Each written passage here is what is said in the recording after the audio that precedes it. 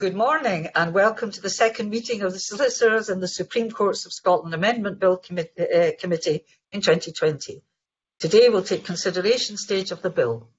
Consideration stage normally consists of consideration of objections first and then formal proceedings and amendments.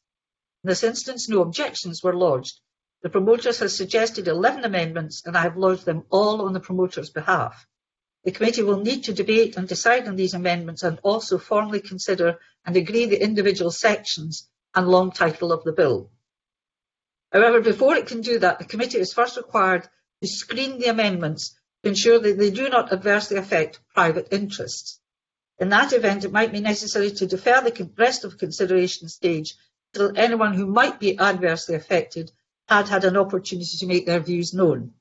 However, my view, based on the advice I've received from the clerks, is that none of these amendments adversely affect private interests. Do committee members agree? Could you indicate agreement by saying so? Are we nodding heads? Thank you very much. In that case, we can now turn to the disposal of the amendments. Any voting again would be required by nodding your agreement or saying your agreement. So I'm now going to move on to the marshalled list.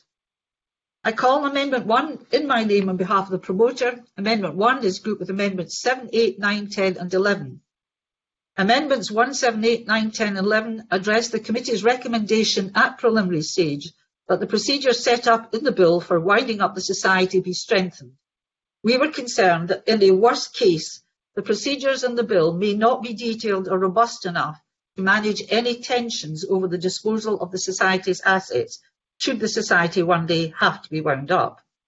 The committee recommended that the society's members be consulted as to how any property being distributed. Amendments 7, 8 and 9 now set a requirement that this consultation takes place, that it occurs before the meeting where members would discuss a proposal to wind up the society. The committee also questioned whether the bill should specify a quorum for certain meetings where key decisions about the society would be made, and whether a voting threshold should be considered. Amendments 1, 10 and 11 address this issue and ensure that a voting threshold must be set up for any decision to wind up the society. I welcome these amendments proposed by the promoter and I'm pleased to move Amendment 1 on the promoter's behalf. Does any other member wish to address this? No one is indicating it. The question therefore is Amendment 1 be agreed to. Are we all agreed? That is nodding agreement. Thank you very much. This is very strange, but there we are. I call Amendment 2 in my name on behalf of the promoter. Amendment 2 is grouped with Amendments 5 and 6.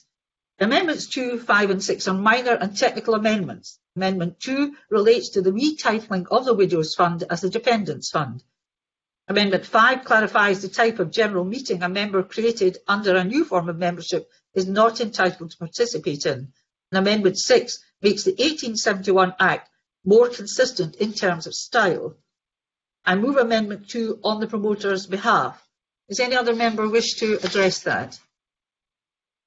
No member has indicated that. The question is Amendment 2 be agreed. Are we all agreed? We are all agreed. Amendment 2 is therefore agreed. I call Amendment 3 in my name on behalf of the promoter. Amendment 3 is grouped with Amendment 4. Amendments 3 and 4 relate to the procedure for closing the Dependents' Fund. In its preliminary stage report, the committee noted that the bill requires that the Society's members are notified in advance of any proposal to close the Dependents' Fund completely. However, the bill does not require annuitants or prospective annuitants to be notified. Amendments 3 and 4 therefore require that all annuitants and prospective annuitants be notified in advance of any decision to close the Dependents' Fund completely. I believe these amendments will improve the bill and I'm pleased to move Amendment 3 on the promoter's behalf. Does any other member wish to address that? No member has indicated they do. The question is that Amendment 3 be agreed to. Are we all agreed? We are agreed. Amendment is therefore agreed. Amendments 4, 5, 6, 7, 8, 9, 10 and 11 have all been previously debated. I move Amendments 4 to 11 en bloc. Does any member object to a single question be put on Amendments 4 to 11? No member objects. The question is therefore that Amendments 4 to 11 be agreed. Are we all agreed? Thank you. Members have indicated agreement. They are therefore agreed. The question is that section 1 be agreed to. Are we all agreed?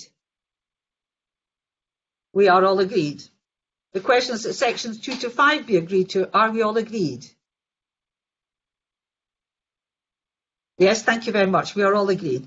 The question is that the long title be agreed to. Are we all agreed? Thank you. That ends consideration of the bill.